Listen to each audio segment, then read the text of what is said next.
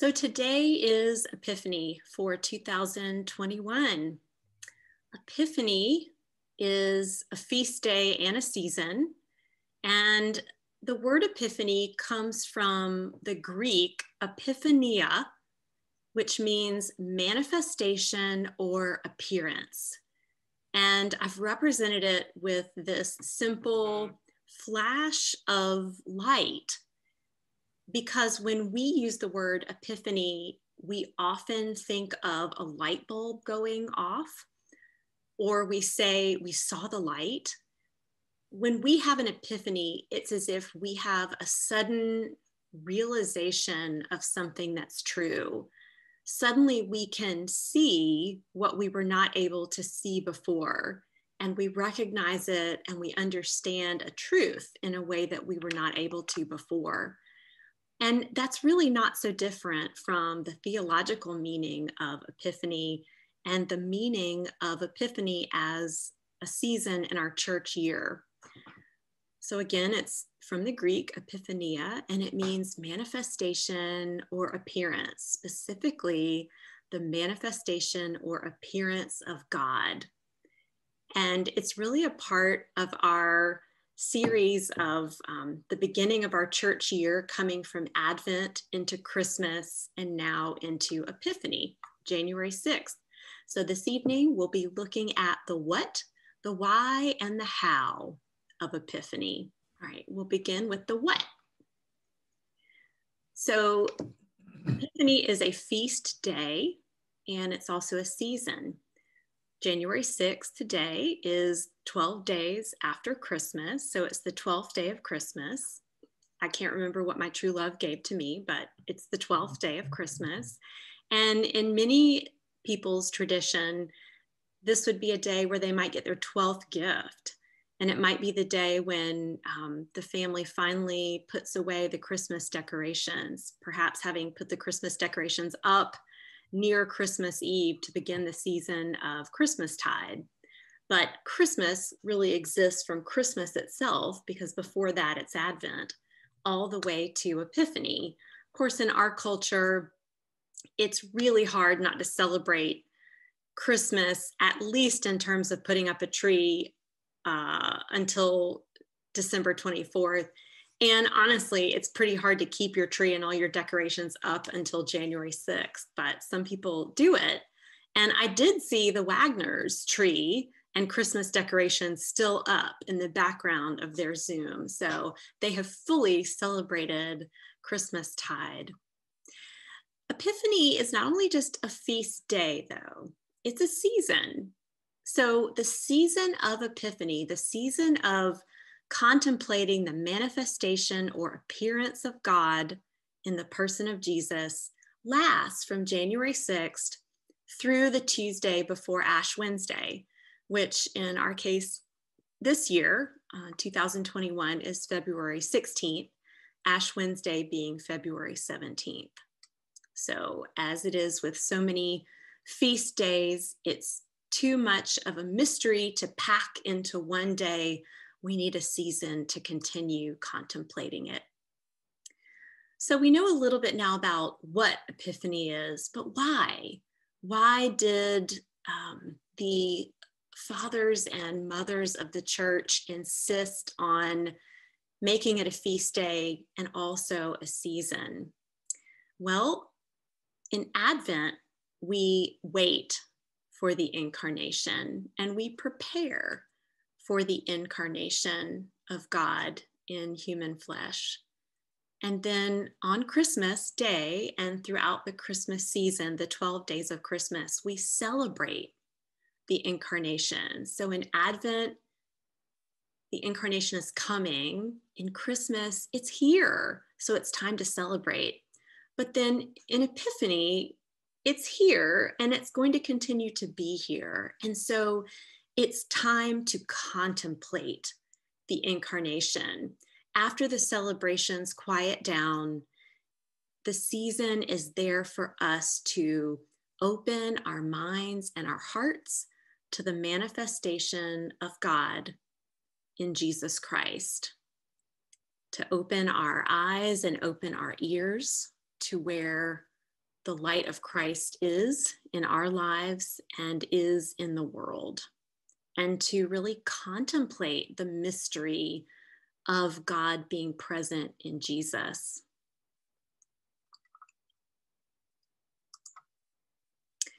Now, what about the how of Epiphany?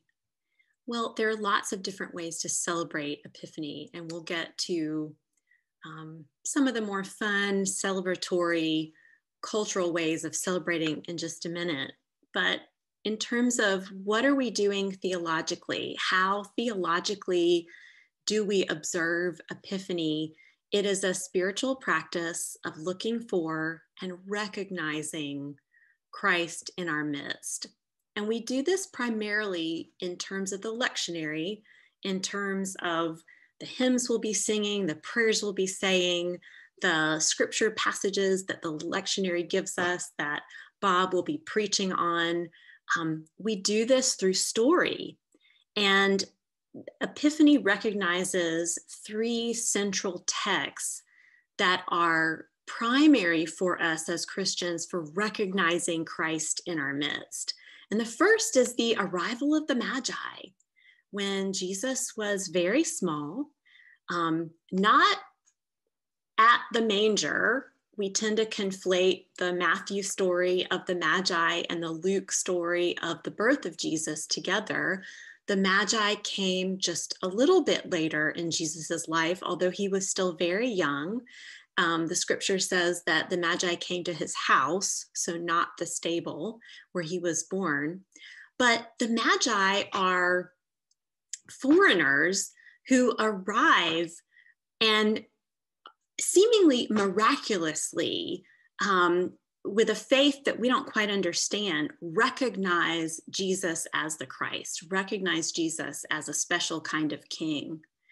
And then a little bit later in the scriptures, later in Jesus's life, in the baptism stories of Jesus, Jesus is recognized as a special kind of incarnation of God, as God's Son, in whom God is well pleased at his baptism.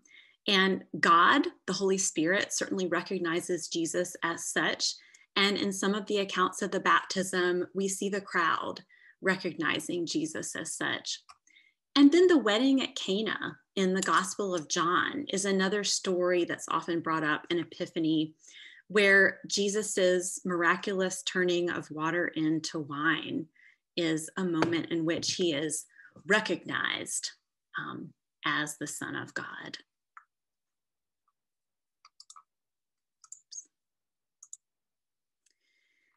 Wanted to show you this piece of art, which I just thought was so beautifully symbolic of the nature of the Magi as foreigners, of outsiders. It's a piece by Andrea Mantegna, painted around 1500, called The Adoration of the Magi.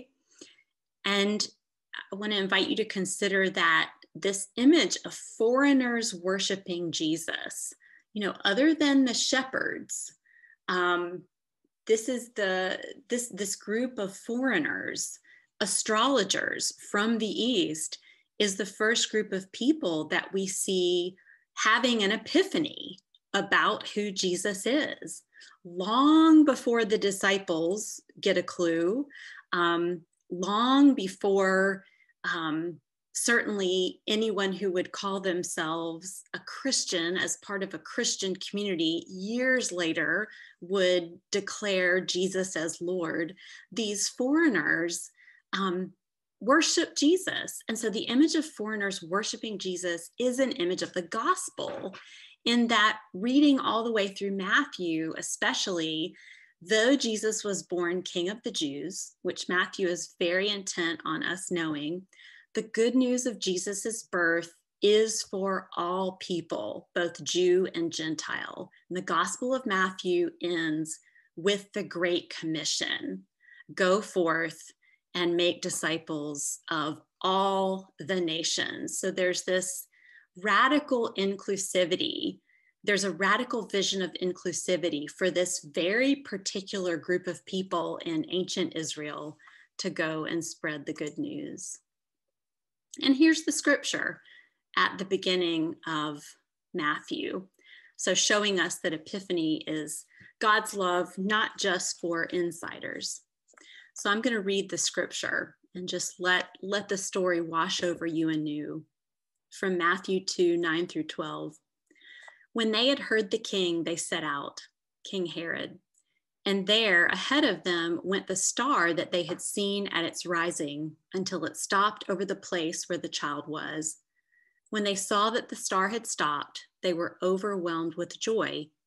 On entering the house, they saw the child with Mary, his mother, and they knelt down and paid him homage. Then, opening their treasure chests, they offered him gifts of gold, frankincense, and myrrh. And having been warned in a dream not to return to Herod, they left their own country by another road. So there's so much to unpack about the story that we don't have time for right now. I'll let Bob do that in a sermon soon. But I do want to highlight the gifts that the Magi brought, because they're beautifully symbolic of how they were recognizing him. The gifts are symbolic of the, quote, epiphany that the Magi had about who the child Jesus actually is. So they give him gold. Gold was a symbol of earthly kingship, a symbol of abundance and prosperity and wealth. So a gift fit for an earthly ruler. Frankincense is a kind of resin from a tree that was burned, sending a very fragrant smoke upward that was used in religious ceremonies. The frankincense rising upwards to carry prayers to God. So it's a gift that's symbolic of one who is a God, one who is divine.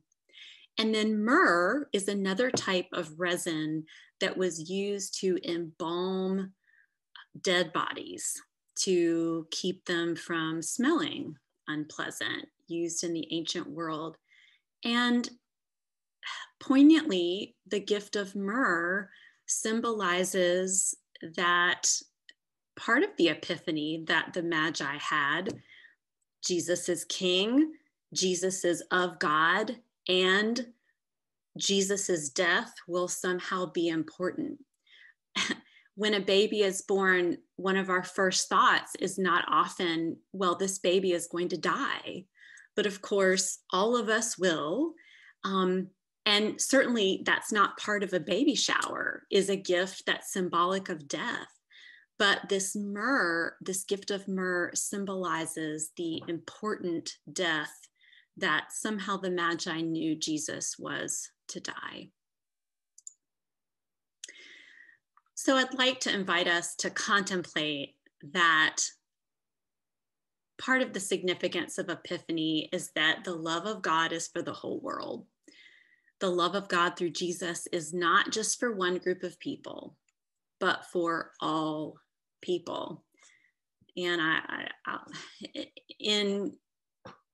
for a connection to current events, I heard the quote the other day that if we are thinking of God as made in our own image rather than thinking of ourselves as made in the image of God, if God is made in our image, we will think God hates the people that we hate.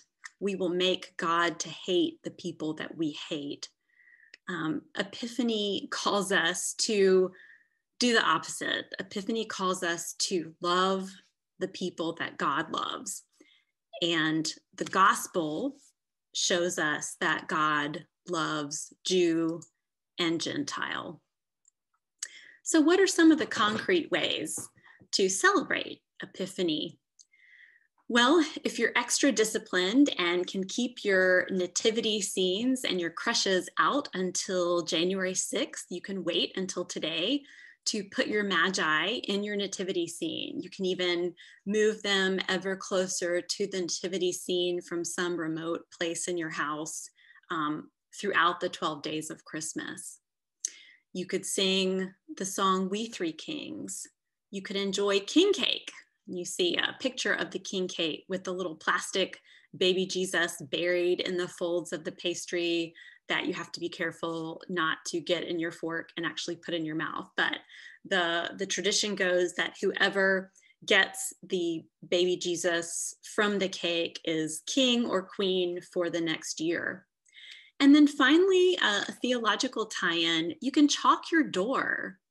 And so if you've ever seen this, the equation goes like this. For this year, it would be 20 plus C plus M plus B plus 21. 20 and 21 symbolizing the year that we have embarked on. And then the C and the M and the B reference the traditional names of the three magi. Of course, we don't know that there were three. And we certainly don't know that these were their names, but this is kind of the legendary contribution of Christian tradition that they were Casper, Melchior, and Balthazar. But another way to think of the C, the M, and the B is the Latin Christus Mansionem Vindicat. And the C, M, and B are an acronym for that Latin phrase, which means may Christ bless this house. And so in many parts of the world and in some liturgical traditions in the US, people will chalk their door. And if we did it this year, it would look like this.